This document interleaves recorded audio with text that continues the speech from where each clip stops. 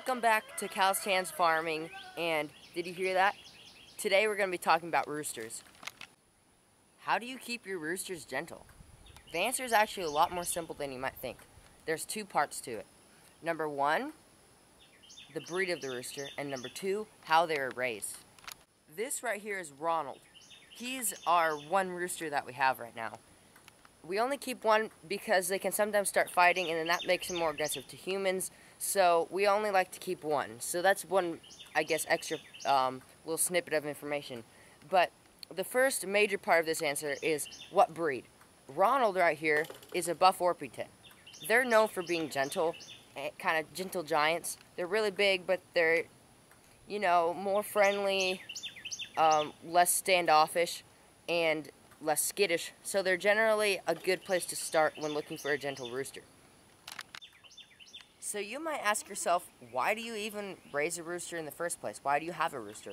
Well, for us, we live in the country. Having a rooster really diminishes the amount of hens that we lose. If you live in the city, the suburbs, you just have a few hens.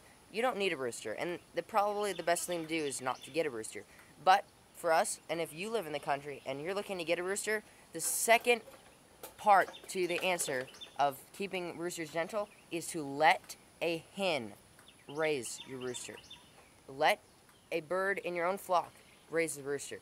Because if you raise the rooster in your house, because you bought it from a hatchery or from a feed store, you just raise him in your house in a brooder, that rooster is going to grow up thinking that you are part of the flock and they have to fight you to get to the top of the rank.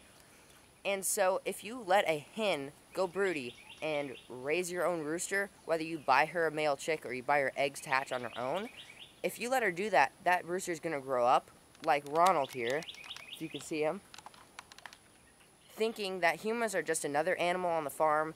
All they do is bring him food. He doesn't have to fight them in the first place, and therefore you avoid a lot of issues. So there you go. That's the answer to that quick little question.